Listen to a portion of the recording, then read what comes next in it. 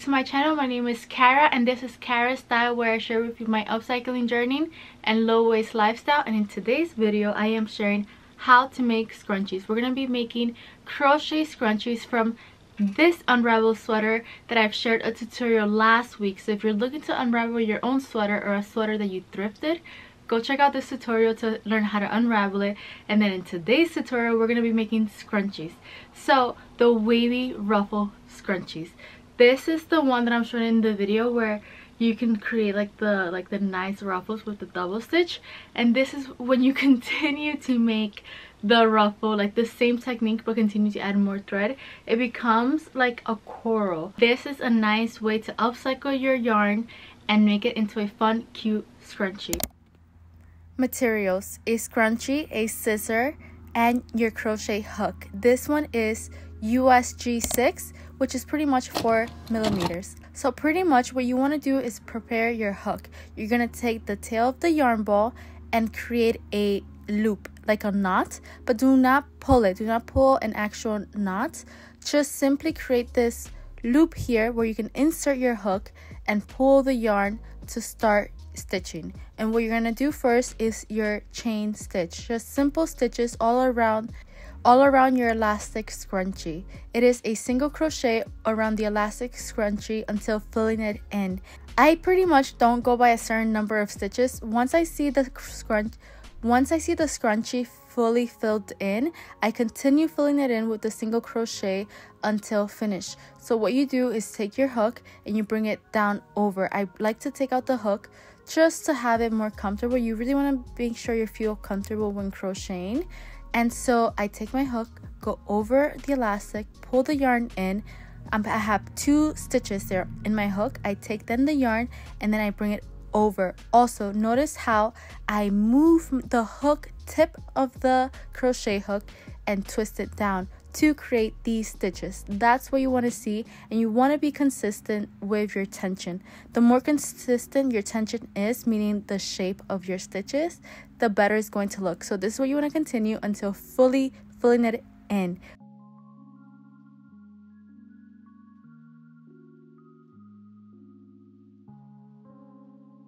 With the slip stitch is going to be our next part. So pretty much once I fill it in, I go inside the first stitch that I made. I take the yarn, pull it over the hook, and now I'm going to move it in. Like, be careful not to like hit that stitch, but you want to twist it down. You're going to have 2 stitches there, and now you're going to take that the stitch on the top and put it inside the second one.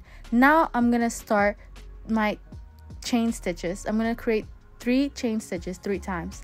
Now that I have those 3 stitches, I'm going to create a double stitch 3 times inside the stitch next to it. So 3 times I am going to enter a double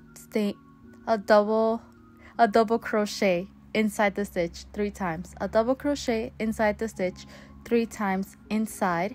Then I move on to the next stitch and repeat. I move on to the next stitch and repeat.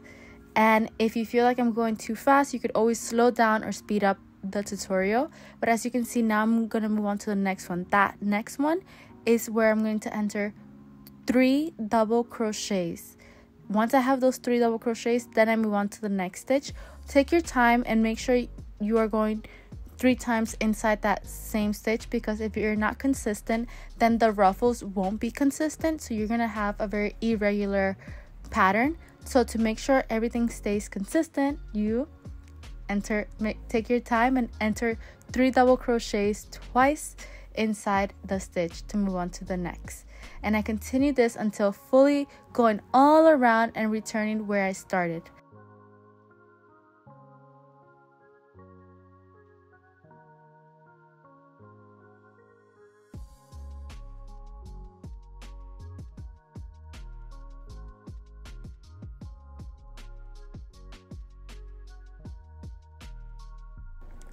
Now that I've reached the part where I started, I go inside that first stitch.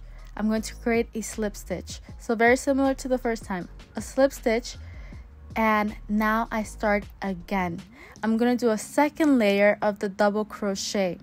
The second layer is the same thing. I create 3 stitches first, Then now I'm going to double crochet 3 times inside that stitch. Then I continue this pattern until fully filling it in and repeating the double crochet all around to return to the initial part where I started. So this is a pattern that is super easy because you're repeating the same stitch in 2 layers. You're going to see at the end of the tutorial where I show you how it looks when you repeat it 3 times. Right now I am showing you a scrunchie where I'm creating the double crochet 3 times with 2 layers, and it looks wavy and it has this texture and it looks really pretty.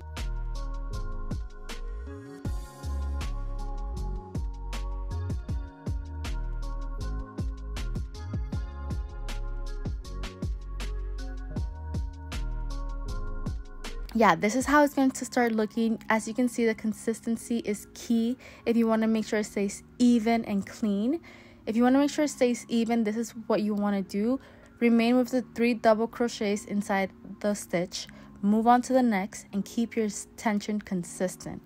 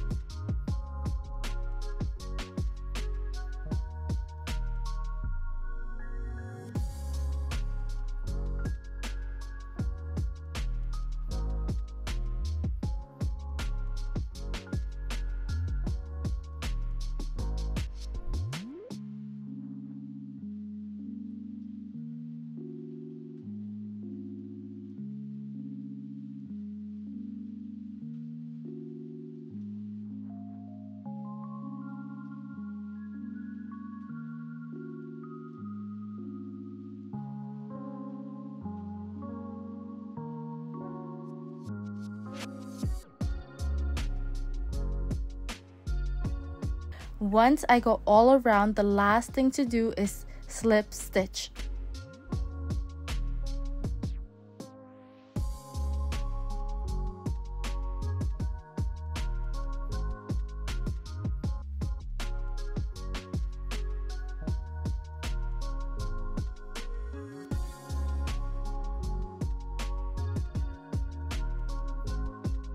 Once you slip stitch, you take your scissor, you cut the tail of the crochet yarn, and you are almost done. There are yarn needles to help you sew in the yarn tail of your yarn for your project. So this little tail here, we have to sew it in. And the nice thing about yarn needles is that it has a large eye, so you can easily take the yarn and insert it inside the eye of the needle. And now pretty much there isn't this like specific technique. You do not have to like tie it. All you have to do is take the needle and the yarn and sew it in between the previous stitches so it's not seen.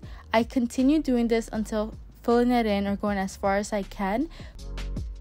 Important news: some yarns will be difficult to crochet, so I would recommend to make a sample.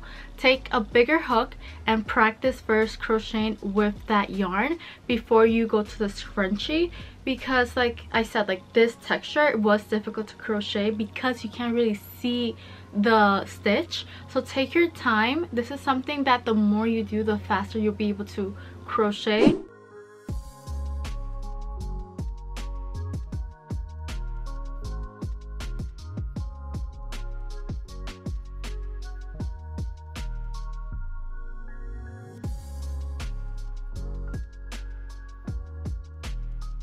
To just pretty much sew the tail in, and once you do that, you are finally done with your crochet scrunchie, and it looks so pretty. It looks so pretty and cute. The spiral, the ruffle, it just gives it a nice pop, especially when scrunchies have this really nice bold color. It gives character and personalization to your outfit. Like, your outfit is fire. Texture of this technique is beautiful. You can see if you continue adding yarn, it becomes more and more like a coral. You can still wear it and it looks really cool and beautiful, and it's easy. If you're a first time crocheter, this is a great project because you learn the basics of a chain stitch and then how to create a double stitch to continue adding the ruffles to your scrunchie. All the steps and the instructions of this how-to is also right in the description. So if you go to the description, you're going to see all the tools, a summary of the instructions, and if you have any questions, make sure to add it into the comments. I'll answer as soon as I can. And if you made it this far to the video, please use this emoji to let me know that you've made it to this point of the video. Keep on shining, and we're here to make sustainable fashion con sazon, with spice. A lot of the tutorials, vlogs that I share with you is looking at fashion through a holistic point of view, through a lens of not looking at sustainability just because it is eco-friendly. No, this is an opportunity to create a journey, a mindset change where what you decide on making, buying, and sustaining in your closet is a representation of your value. Fashion is not limited to what mainstream media provides. No, fashion is a way of living. It is an action. It is taking your own decisions and expressing your own creativity. So whenever you make your own clothes, transform it, stitch it, add your art to it. You are wearing art, you're wearing couture, you're wearing something handmade for you. That's why you are a star. And an affirmation here in Kara Style is I am a star. It is an affirmation to celebrate yourself wherever in the journey you are in. That's the great thing about picking up fashion as a lifestyle choice, because here in Kara Style, sustainable fashion is that you pick up a craft, you see where you started to where you are now, and you see yourself grow. It is a true representation of your journey and who you wish to become, achieve, and just overall feel. Make sure to give the video a like, subscribe, turn on the notification bell so you're always notified when I upload a new video. I will see you next time. I upload every Wednesday and Sunday. Wednesdays are vlogs with Kara and Sundays are sewing tutorials with Style, all done in Kara Style. Keep on shining.